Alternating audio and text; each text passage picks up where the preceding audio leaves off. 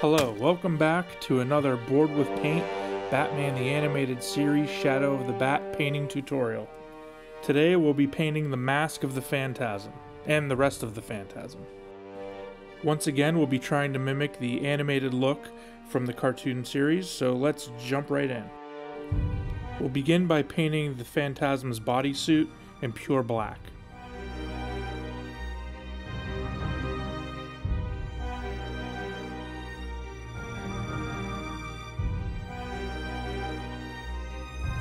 If you refer back to the card artwork, you'll notice there are some light colored lines that are defining the different contours of the body. I've decided to leave them out when painting this figure because if you look at it from the movie, the body is just a complete black void. I think that's a lot better and more representative of what we saw on screen.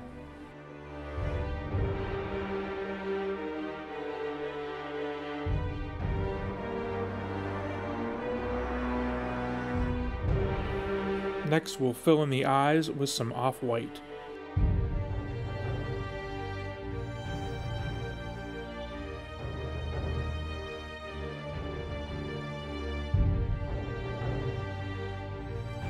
And now we'll actually paint the mask of the Phantasm with Skavenblight Dinge.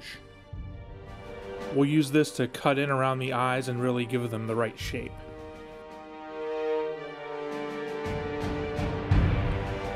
I remember seeing the movie Mask of the Phantasm in the movie theater when it came out, and I thought this was one of the coolest Batman villains I had ever seen. So I'm super excited to have the opportunity to paint this miniature for you. Let me know down in the comments what you think of the Phantasm.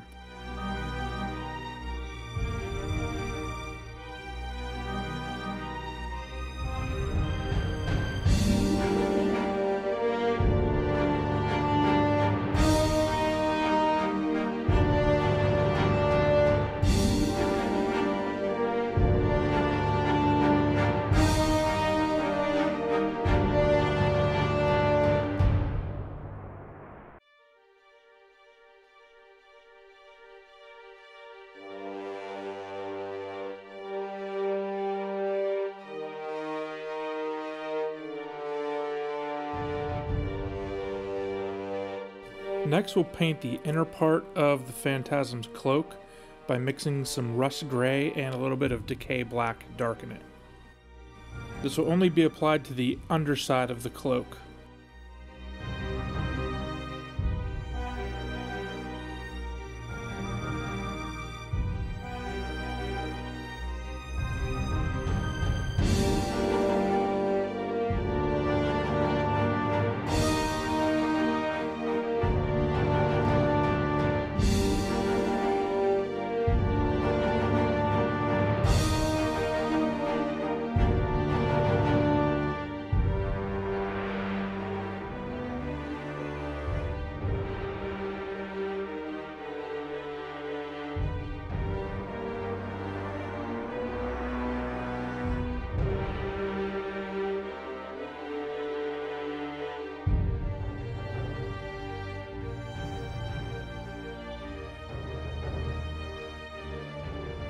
Before moving on to the rest of the cloak, I'm filling in the inside of the hood with pure black. This will help give definition to the area of the mask and to make it pop out a little bit.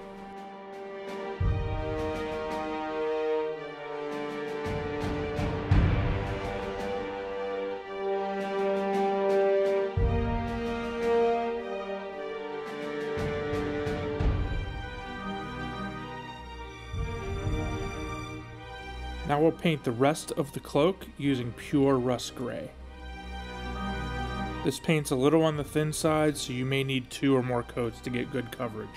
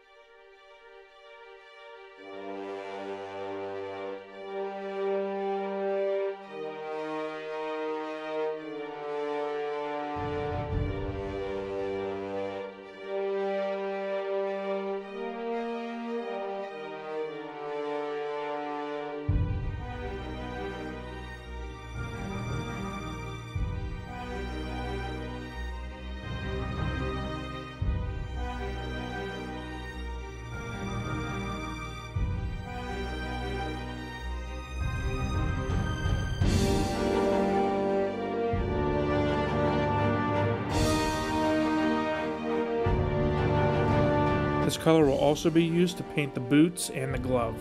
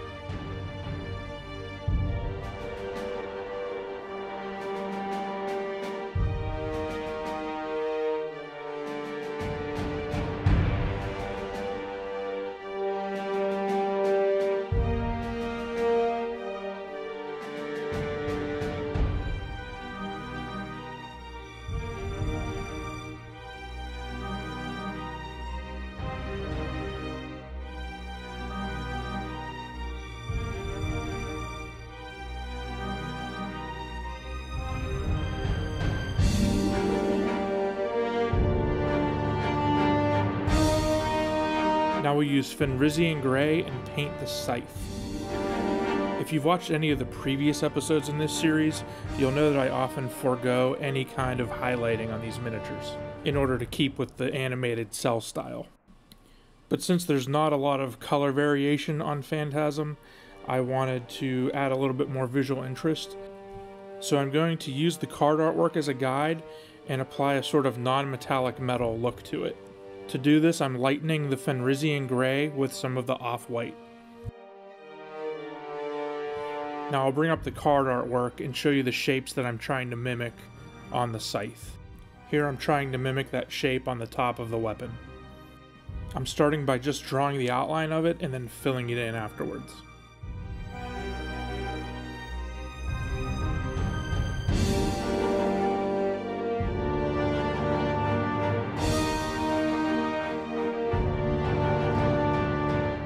The upper blade appears to completely be done in the lighter color. And I'm just doing the exact same thing on the other side.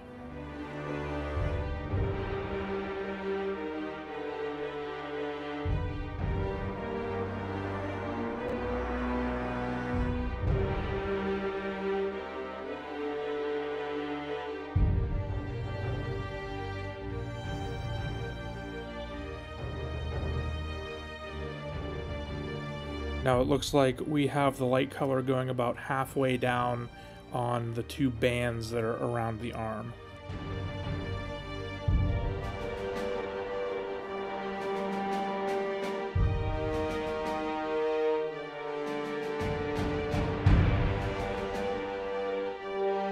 Moving on to the blade, there's this sort of distorted triangular shape at the top of the blade.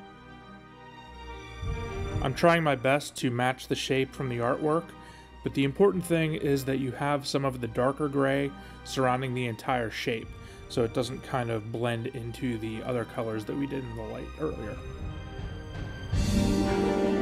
Once we're happy with that, we'll paint the light color along the edge of the blade at the bottom. And we'll follow the shape of the weapon all the way up.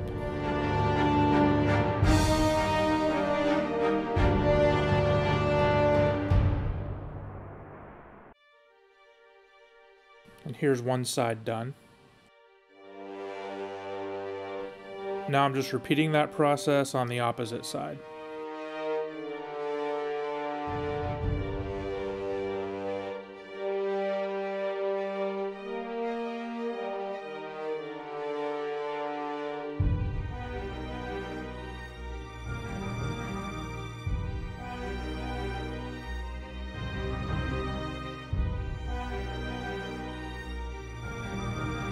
Here I'm just outlining the bands on the weapon with the Fenrisian Grey.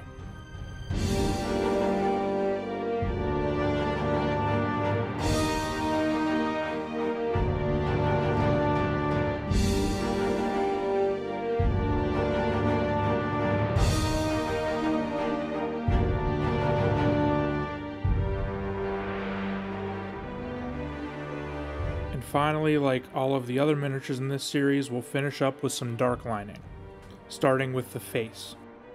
We'll use this to fill in the grill that serves for the teeth of the mask. We'll go around the eyes and the cheekbones and define the different features of the face. For the dark lining, I like to use a combination of pure black and flow enhancer. This helps to draw the lines a little more thinly and allows the paint to flow more cleanly off the brush. I go into a little more detail about the mixture in some of my previous videos. I'll put a link up above. Now we'll just go into all the recesses on the cloak and draw a dark line where you would typically see a shadow.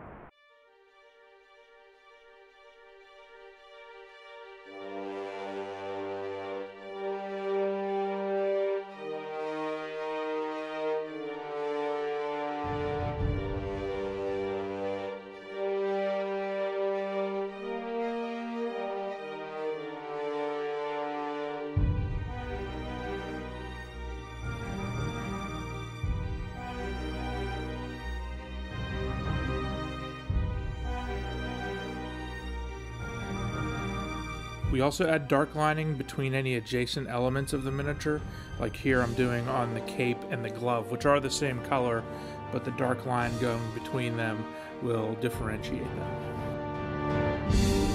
Here I'm carefully picking out the gaps between all the fingers.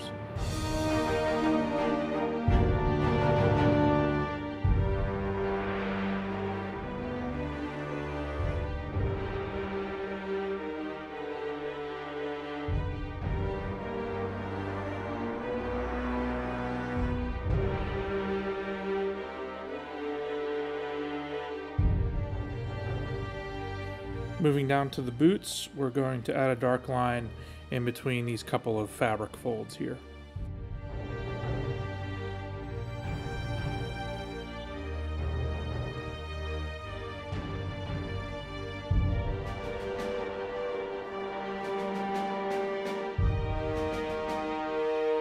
Returning to the scythe, we'll dark line between the separation of the arm and scythe, between the different bands on the scythe, and the different parts of the blade.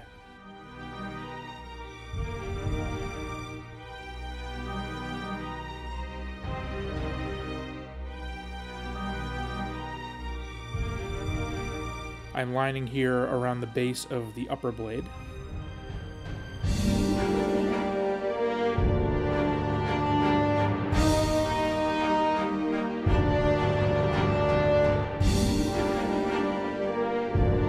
Base of the lower blade.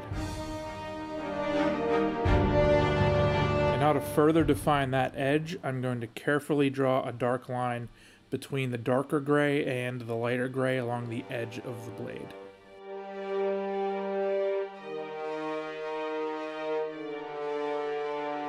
And here I'm using the side of the brush to apply an edge highlight along the upper part of the blade. And of course, we'll do the same thing on both sides. Finally, we'll draw a circle around each of the rivets on the side of the weapon.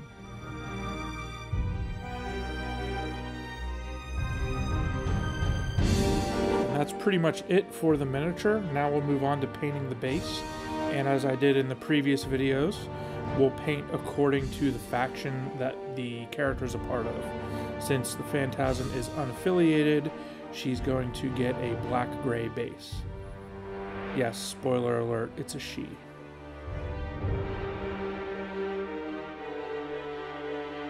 And the last thing we do is paint the edge of the base in pure black.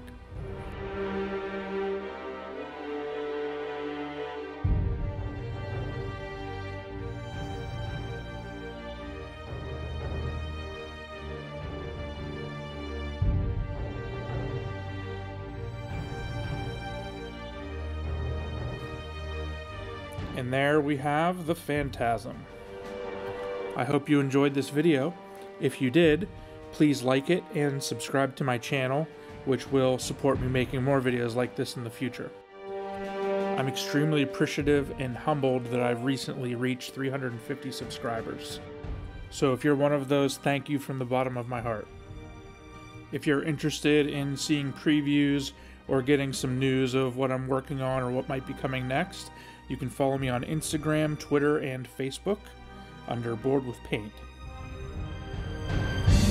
So until next time, remember, your angel of death awaits. Oh, and of course, happy painting.